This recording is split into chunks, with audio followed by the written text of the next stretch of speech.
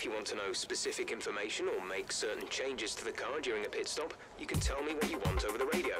Press and hold the radio button to activate the system.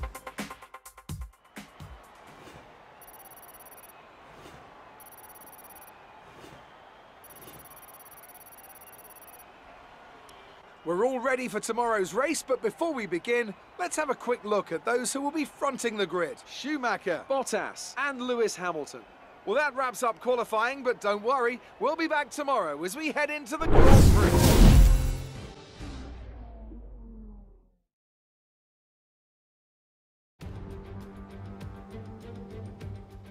It's time for the Italian Grand Prix once again, here at the beloved and iconic Autodromo Nazionale di Monza.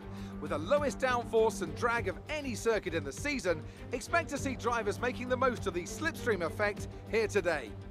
With top speeds reaching 215 miles per hour, only a few places can challenge Monza's crown as the fastest circuit in F1.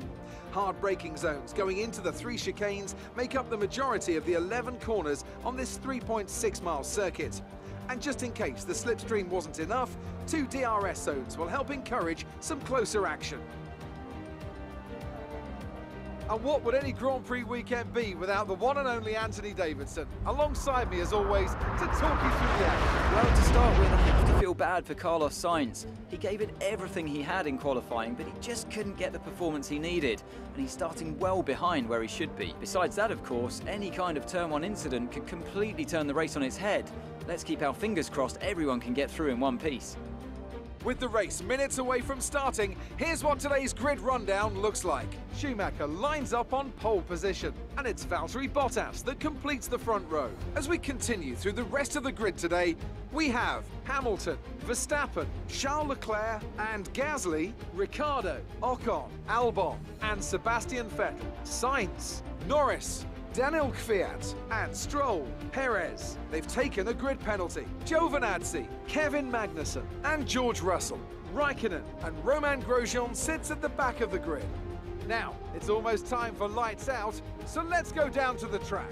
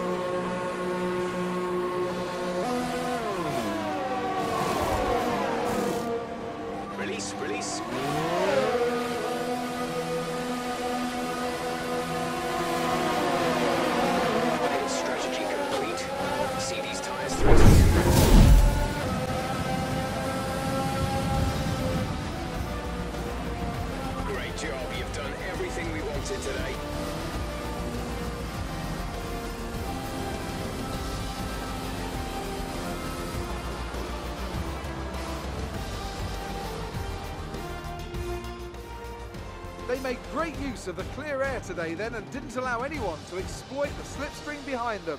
What a great win here at Monza.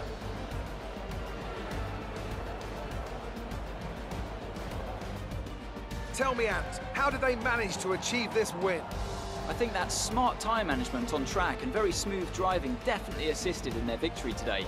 That combination meant they got the absolute maximum out of their tyres at all times. It looks like it's time once again to hand out the silverware as the successful drivers make their way to the podium. It was a gritty performance today by Williams, and they've got the race win to prove it.